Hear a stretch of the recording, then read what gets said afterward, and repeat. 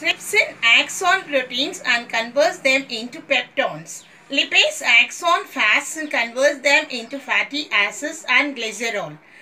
Amylase acts on carbohydrates and converts them into maltose. Now we can see in the small intestine.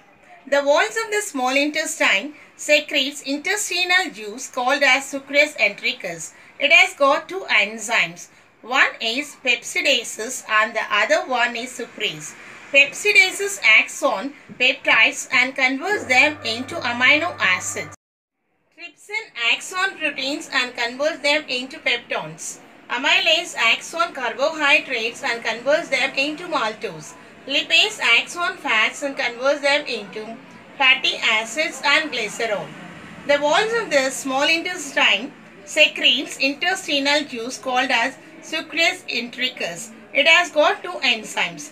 One is peptidases and the other one is sucrase. Peptidases acts on peptides and converts them into amino acids. Sucrase acts on cane sugar or sucrose and converts them into glucose.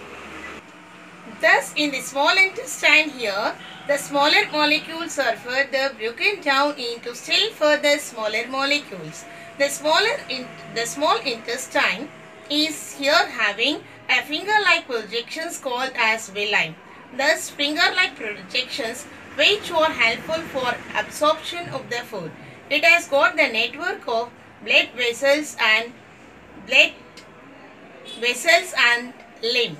So, firstly, the digested food is absorbed by the small intestine, that is by the finger-like projections called as villi, and then by the blood vessels and by the lymph.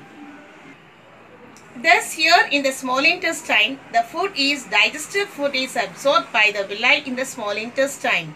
The undigested food along with the waste products are sent to the large intestine. From the large intestine, it is expelled through the anus. This process is called as defecation.